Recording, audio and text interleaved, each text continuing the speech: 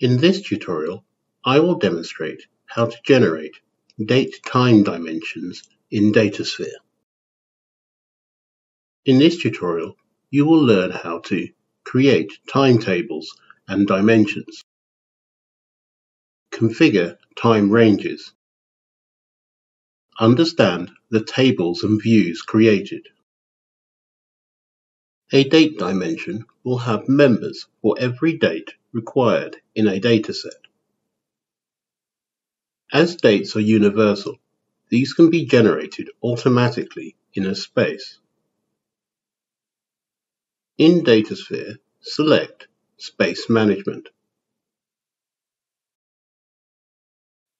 Find your space and click Edit.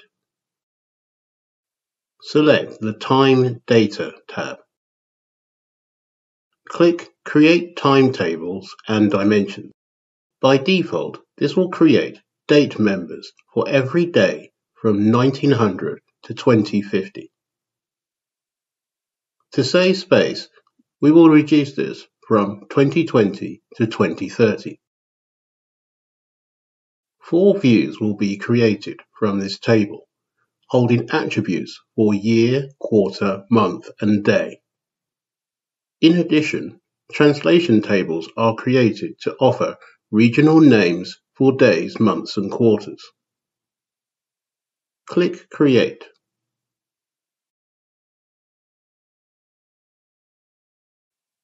The space will automatically deploy the tables and views. Select Data Builder. Select the time table. Turn on Data Viewer. Every date from January 1st, 2020 to December 31st, 2030 are listed as members. Also, there are attributes showing the year, quarter, month, and week. Go back to Data Builder. Select Translation Table Day. Turn on the Data Viewer. Each day of the week has translations into multiple languages. Go back to Data Builder.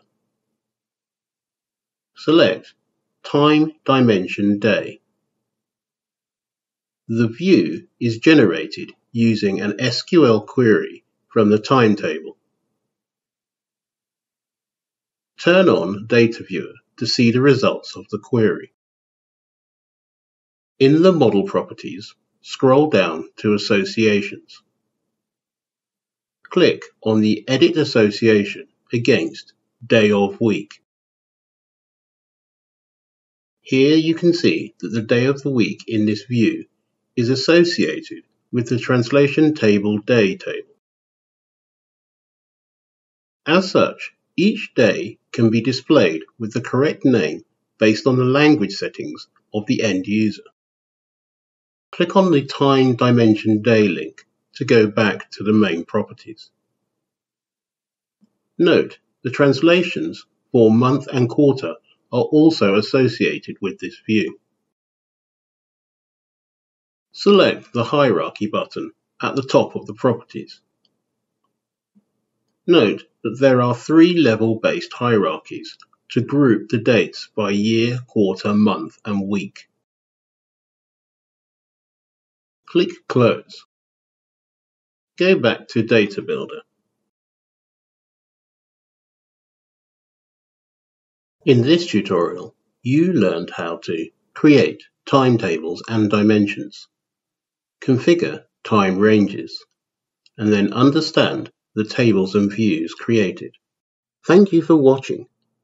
If you enjoyed this tutorial, click the like button below. You can also view our growing catalogue of self-paced courses, tutorials, webinars, and join the community forum by creating your free account at analysisprime.com.